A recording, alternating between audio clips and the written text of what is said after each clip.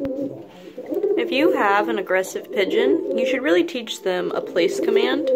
So like for example, you see Loki in here right now. He's all riled up and mad because of eggs. If I stick my hand in here, he's gonna bite me and beat me silly. Look at him. He's gonna bite the heck out of me. And if I was somebody with thin skin, like an elderly person or a child, and I stuck my hand in here, I could get hurt.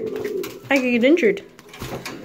But obviously, I still need to stick my hand in here to give him food and water and, you know, let him out and all that. So this is what you do. You teach them to... Get there, Loki. You teach them to get in an area. Now, usually... Right now, he's really mad at me because I'm bothering him. But usually, he would let me stick my hand in here and, you know, do things. And then if he comes back down here, I can tell him to place. Let's see. Come here, Loki. No, you're gonna stay up there now? Just when I reached over there, you're about to... Yeah, okay, here he comes. So he jumps out again, and you just be like, place! Good boy. You're such a good boy. I know, you want to bite me so bad. You're being a good boy. I know, you're a good boy. But yeah, even when he's not angry, I make him do this so he doesn't get angry at me for cleaning his cage or anything like that, or looking at his wife, his beautiful wife.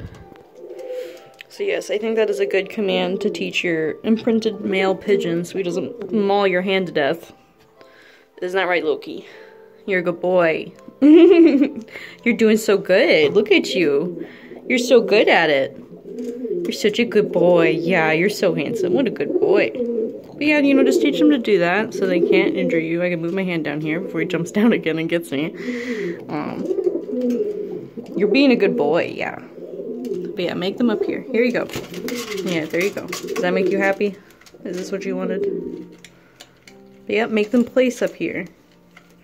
Away from you or something. You're so good at it. Alright, go back. Go back. Good boy. You're so good at it. What a good boy.